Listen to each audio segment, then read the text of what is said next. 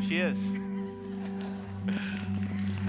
Okay, so I have to confess, last service, I challenged all the moms to not do anything today, not to do dishes, laundry, none of that, right?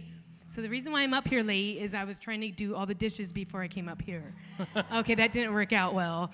Anyway, so all of you moms, I would like to try and challenge you today to do nothing, to just rest at the Lord's feet, rest at your children's feet, even as impossible as that may sound. Some of you may have little ones or even teenagers that are rebellious, but try to enjoy the time with them because it goes by very fast.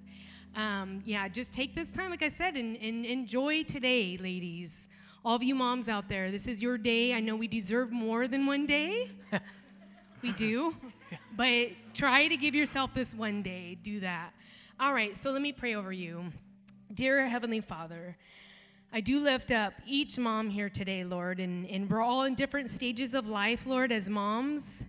And through those stages, Lord, it can be tough to just relax. So, Lord, I pray a special blessing upon each mom today, that they would just kick their feet up, Lord, and enjoy this day, Lord. This is the day that you have made.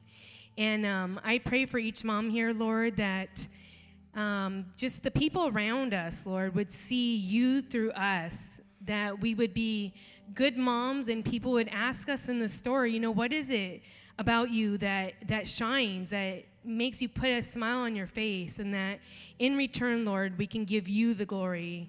So, Lord, I give you this day and be blessed in it, Lord.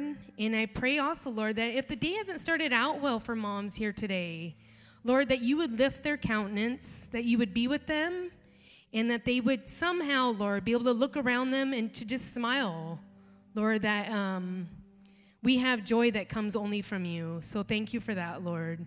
And we pray all this in your precious and holy, holy name. Amen. Amen. Moms, we love you.